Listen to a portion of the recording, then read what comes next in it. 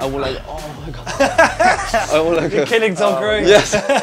Do you think you could actually use a sword like that in a real fight? Oh, I'm not sure. Visibility from the helmet, I was a bit scared to smash Joe's head. Hello and welcome to another episode of UK Stuntmen React. We are very excited today because we have an amazing performer in the studio with us talking about some of his greatest stunts. We've got Liang Yang. Hello. Stunt performer, fight coordinator, amazing friend. Liang, tell us a bit about what you've been doing in the stunt industry. I have been working in film industry just over 10 years. During the 10 years, I luckily have been working on some amazing projects. Edge of Tomorrow, Star Wars, Wonder Woman, 1984. Sometimes we work together with George and become a very good friend. Nice. Well, I'm looking forward to discussing some of Liang's stunts. We're also going to look at some other cool stunts today as well. Let's jump straight into the first clip.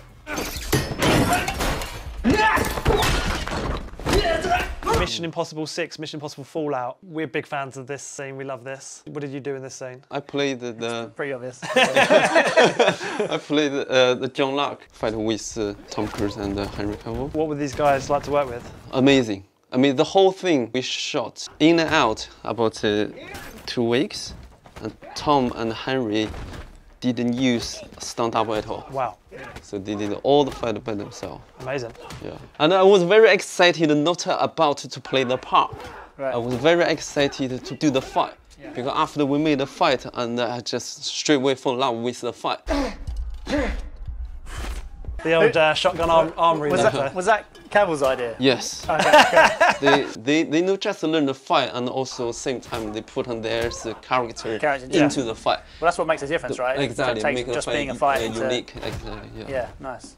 That angle to shoot that cake, yeah. you cannot cheat. No. You have to impact. Yeah. You have to touch it. Every single take, even the camera off us, only watch Tom Cruise's reaction.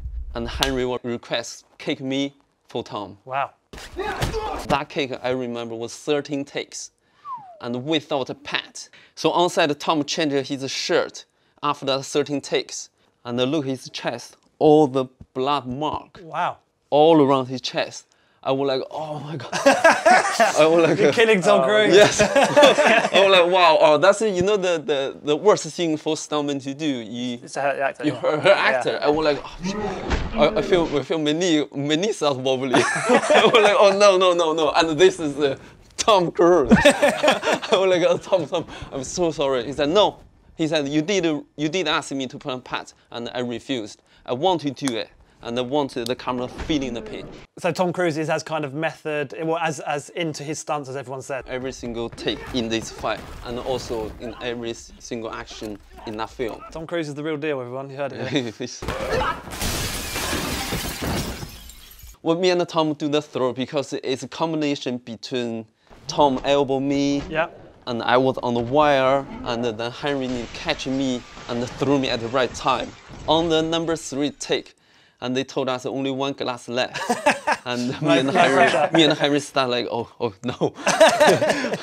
Have we got it? Have they got it? Yeah. And luckily, on the 3rd take, they got it. The sugar glass cut through my leg a bit. Oh, wow. That's the thing, it's like, sugar glass, it's made to like disintegrate very easily, so it's easy to go through, but it is still actually sharp. Before we do this gag, right, we decided put on pad, you know, the stunt pad on your leg. He knew that the sugar glass could cut my leg. And because, you know, the influence from Tom Cruise, he doesn't wear a pad, he wants to see the real hit. I said, no wait, I said, I'm okay. After the 3 take, I start to feel my leg. Some glass, even in my skin. Oh, wow. I was like, okay, I'm not going to say anything. So embarrassing. Even though you've got blood dripping out your legs. Yeah, exactly. Every take, I just worry to pull his hair off. Yeah. I just mimic it, right? But every take, he said, go for it, let me feel it. I want to react to it. There's a few takes after I look at my hand. That's Superman's hair. Superman's hair. I'll keep that for later, just put that straight in your pocket. Sell that on eBay. Yeah. From The Force Awakens, Star Wars film, it's kind of like one of the best scenes in the film. It's the traitor scene, and this is actually Liang in the Stormtrooper outfit. What is this weapon you're actually using? Stormtrooper baton. And how was it to actually kind of wield in real life? It's very heavy and off balance for spinning and swinging. So you know, for this sequence, I hold that weapon almost every day, just to get used to it. Because it's heavy, it makes the impact a lot harder. So very difficult for John Boyega, the actor, as well. And his lightsaber was heavy too. You were helping to train the actors, right? Yes. With their sword work and you know, the fight choreography stuff. That's right. And what was it like working with Daisy and Boyega and stuff? Were they fun to work with? They train very hard. They train every single day, especially Adam Driver. He trained 4 hours a day. Wow.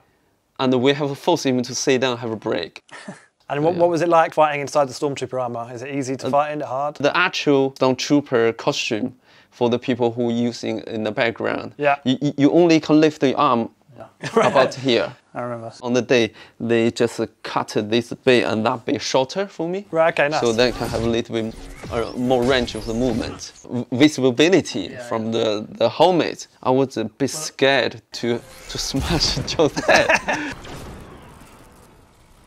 I can attest to that because I did some stormtrooping in this scene actually in the back. The weather wasn't great, so it like rains. Then you get all the moisture and stuff come up. Trying to do a fight in it, you know, with an actor as well, it's been pretty tough. Just talk us through what you had to do for that. It's called like a gooch wrap, right? Yeah, it's like a half gooch wrap. So the peak point is front of my hip and across my shoulder. And soon the pull, I do a half turn and a half flip, land on my back. It's a cool impact. Like it looks cool. Liang, am I right in thinking that jerk isn't the only one that you did on the film? Almost everywhere pull in this film. All of us test almost every single gag for the whole film. Okay. And on the day we get a chance to perform them. Nice. So, yeah. Come find me when you wake up. Were you doubling Tom Cruise in this film then? Actually, yeah, double for the actress Emily Blunt. Okay, interesting. Yeah. So obviously, you know, you're not particularly a match for Emily. How comes that happened? So during prep time, me and the team together work on all the movements. I've designed most Emily Blunt's movement, the character's movements, and in that way, they just asked me if I can lose a bit more weight and doubling the girl, only for the wire gag and the fighting movement. Yeah. And we had another stunt girl, double Emily. What were the old mech suits like to work in? They look like they're pretty heavy. The suit is very heavy. It actually is over 40 kilo.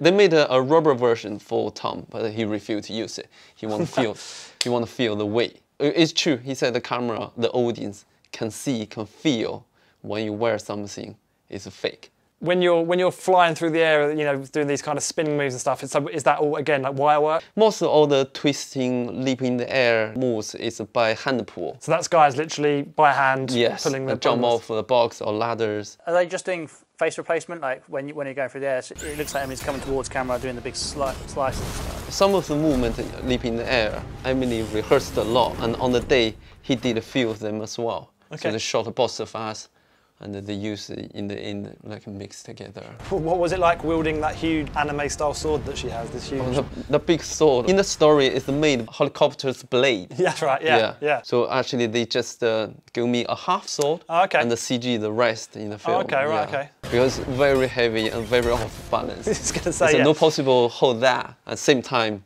Twist in the air. Do you think you could actually use a sword like that in a real fight? Oh, I'm not sure.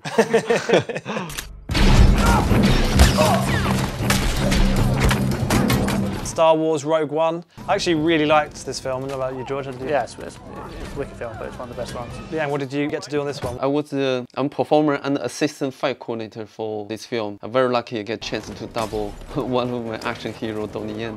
Amazing. For this sequence. That's got to be a bit of a dream, right? Yeah. You know, Donnie has his own amazing stunt team.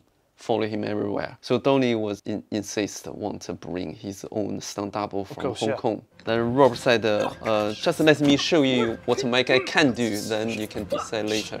Quickly shoot my training sequence, send that clip to Donnie, and luckily Donnie okayed with it. And when Rob told me that news, I was so excited. I said, oh, you can double my action hero? Only a week after Rob told me the news, and I was rehearsing for a wire gag and broke my foot. 2 metatarsals broke. I was so gutted. Oh no, yeah. Because I cannot double Donnie anymore.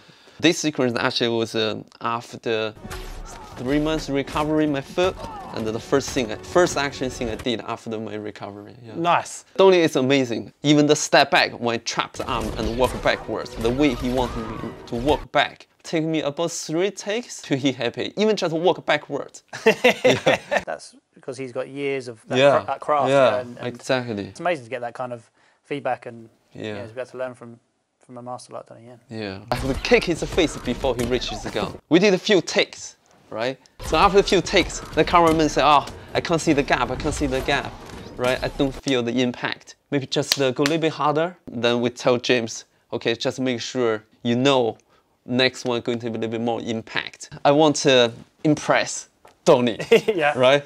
I just want a little bit more harder than what's supposed to be. Poor old James. Yes, after the take, he take off his helmet. And someone said, James, your nose is off place. So James looked at the mirror. I broke his nose from that kick. Oh god. And he tried to ignore it. He must feel the pain, but Yeah, of course. He just tried. I'll never look at that kick the same again. So this is a clip from a film called Saho, which is an Indian action film. What was your role on this one? I'm fight coordinator / stunt coordinator for this sequence. So they brought us in only for this particular sequence. Okay. It's a cool location as well, the look of it. Yeah, they used 2 weeks to build the whole building. So this is actually like a very vertical fight sequence without going up, but working up basically. Yeah. There's a lot of things. There's a lot of things. Going on, yeah. The wire gag is a little bit floaty somewhere, but you Yeah. know, we only had a few days to have to go.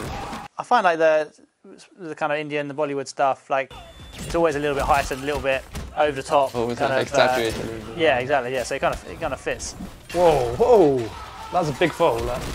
So he's on a wire, right? And then as he's falling, they're just slowing down by hand, so they don't just plow into the ground as hard as. And the next sequence we shot on phantom camera. On phantom camera, 1,000 frames per second. Okay, nice. The 300 style. Yeah, we did 3 takes for this. Oh! Yeah. That's pretty cool. You know the zoom in and out? Yeah. Actually controlled by the action director Peng on set. Was it? He was physically zooming. Physically Oh, zooming, okay. yeah. Because with 300 it was like separate shots that they kind of jumped Yeah. between. That's an actual physical. Yeah, Wow. he's zooming it.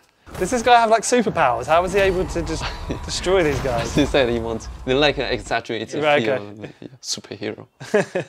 But those guys, none of them are stunt performer. Oh really? Okay. Because you can't find the big guys in India as a stunt performer. So they are purely bodybuilders and like a background extra artists. The director tell the stunt coordinator, okay, this is what I want. The good guy save that guy on the top. Yeah. And then leave entire sequence to the stunt coordinator to design. Which I think in a lot of cases is how it should be, you know. But he can basically just go, right, CGI Puma, then he goes into a gym, he has to fight with the guys in the gym, and it basically lets him go crazy with his imagination Yes, on exactly, what he can do. exactly, yeah.